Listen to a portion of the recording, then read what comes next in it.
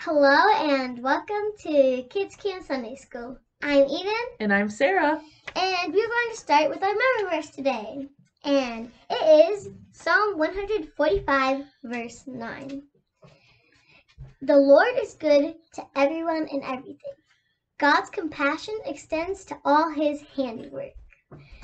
Everyone and everything. Those two words remind me of another word.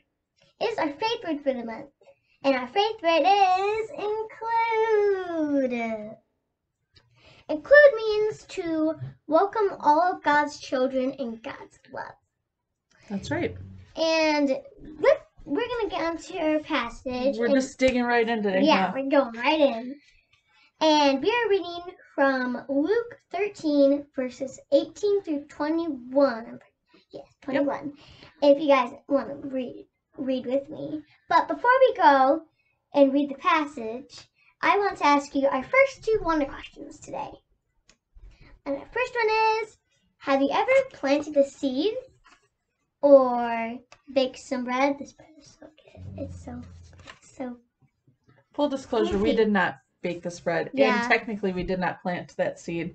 Our neighbor gave us the plant and we bought the bread at the bakery. But you get the picture. So, yeah, and the bread looks really yummy. So the first question was, have you ever planted a seed or baked bread? What's the second wonder question? And the second wonder question is, what does it take for a tiny seed to grow into a big plant?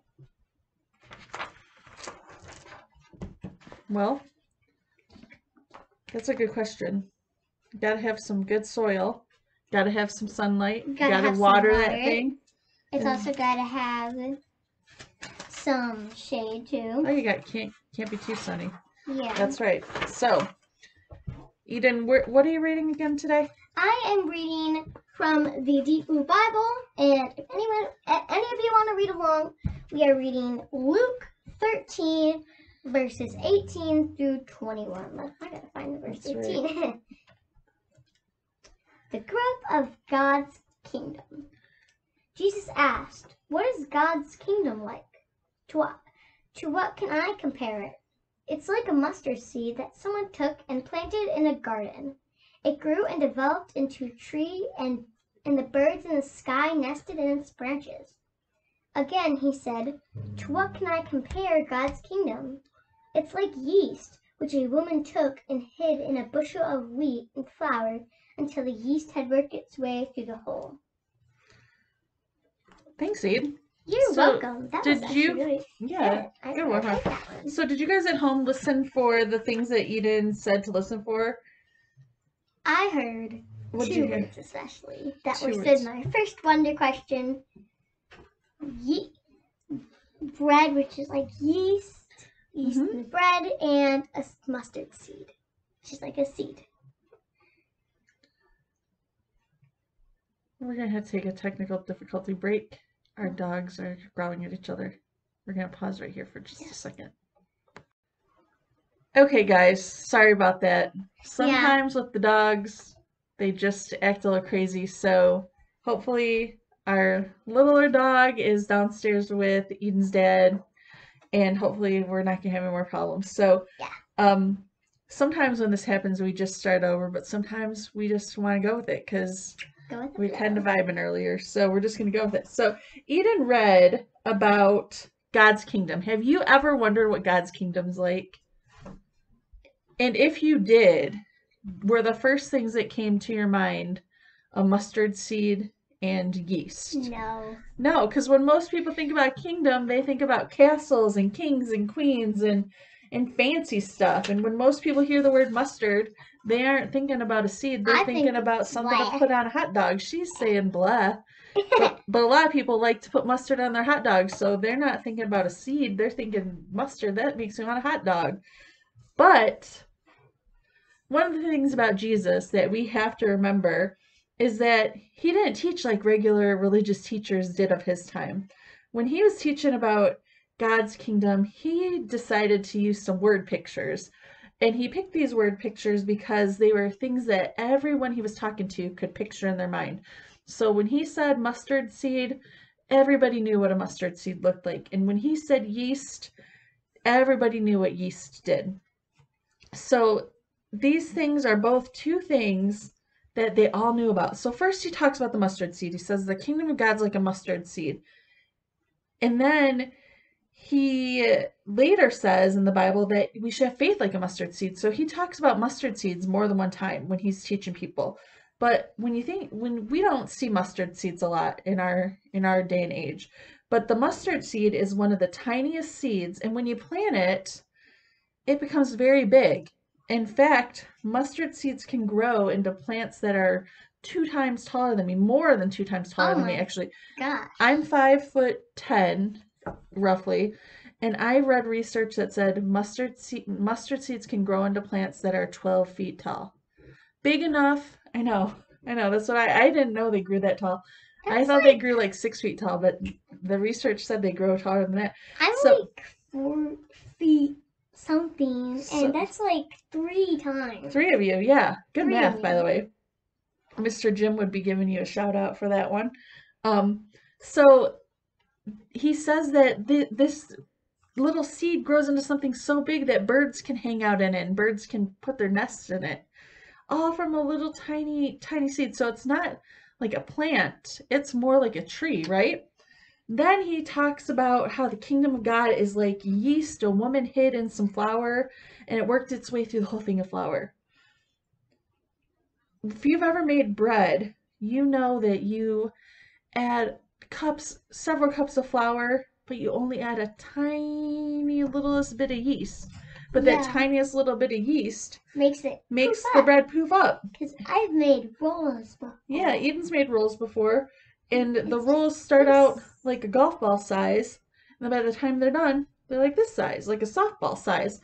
So you just need a little bit to make your dough be affected by it.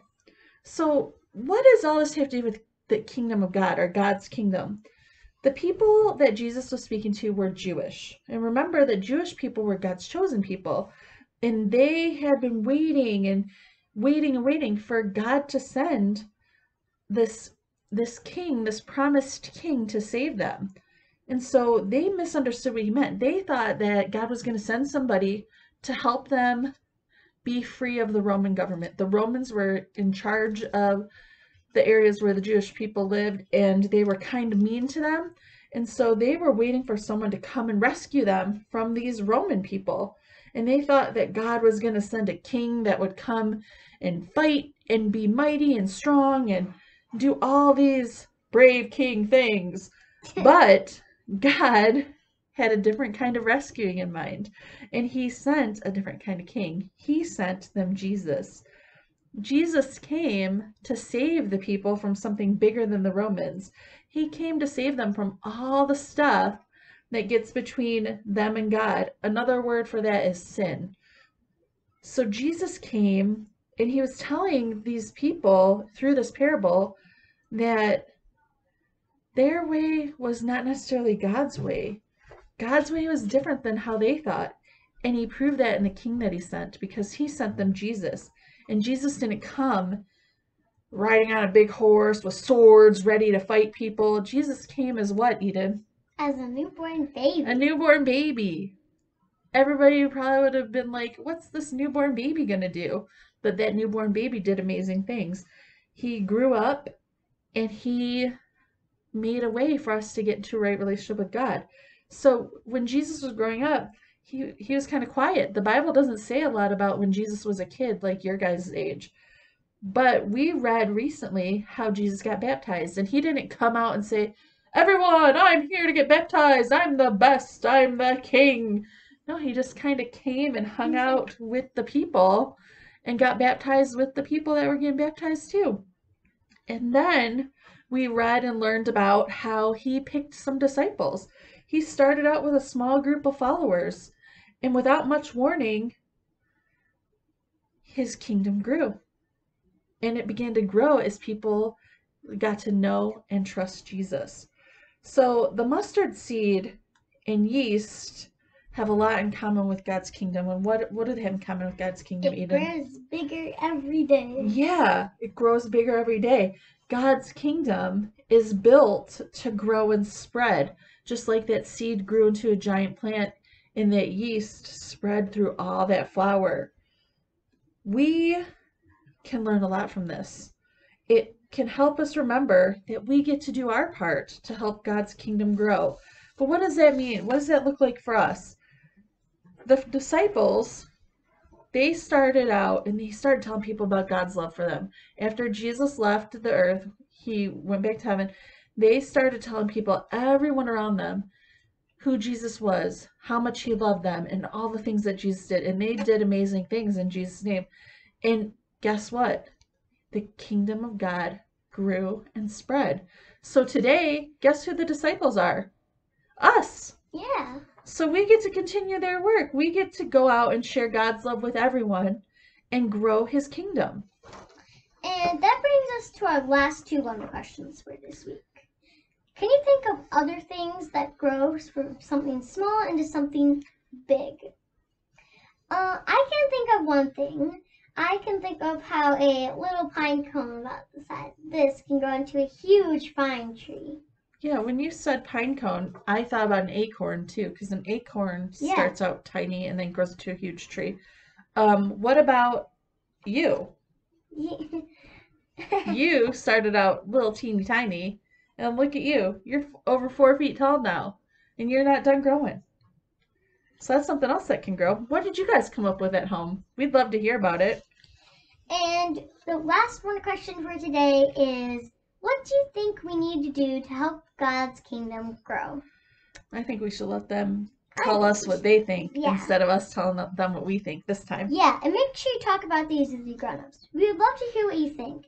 Share them on our Kids Camp Facebook page or email them to my mom at christianed@pfemc.org.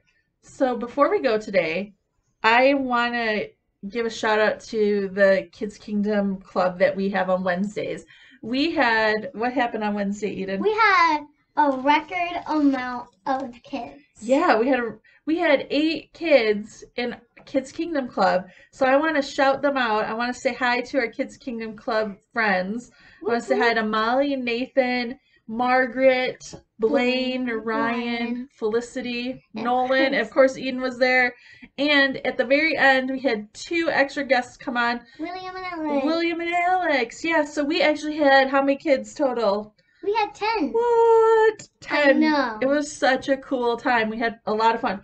And we hope that maybe this Wednesday, what will happen? We will break our record of kids. We'll break our record again. So I gave the kids on last Wednesday a spoiler about what we're going to be learning about Kids Kingdom Club. Eden, you want to hit them with the spoiler? Yeah.